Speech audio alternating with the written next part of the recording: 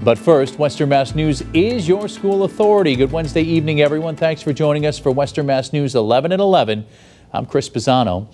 Members of the Chicopee Education Association gathering in Chicopee this evening and protesting the city's plan to return to school. The district voted on a phased-in learning approach, and demonstrators say that plan won't work. Now the school committee may revisit their decision. Western Mass News reporter Lindsay Kane joins us now live from Chicopee with more. Lindsay?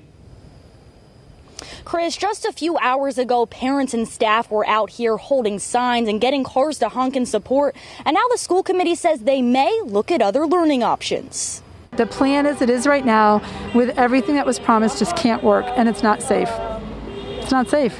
As the Chicopee School Committee meeting was in session, demonstrators gathered on Broadway Street, all aligned with the same message they want to send city officials and the community. It is not able to give the education to our students they deserve.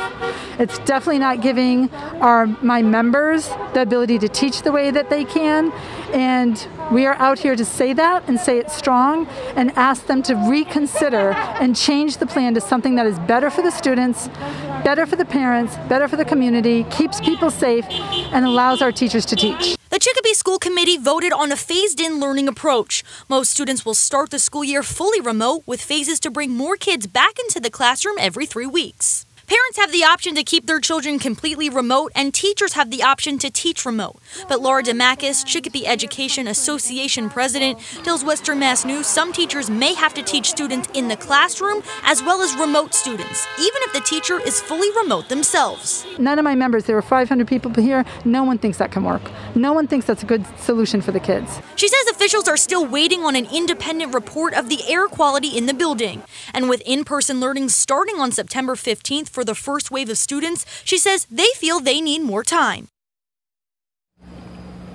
Now the school committee meeting just wrapped up, and one of the members tells us tomorrow we have to see if they're going to come back to the negotiating table or if it's going to be an impasse. Now keep in mind, if they do decide to add this to the next meeting, it would be on September 16th, after the first day of school has already come and gone. Live in Chicopee, Lindsay Kane, Western Mass News.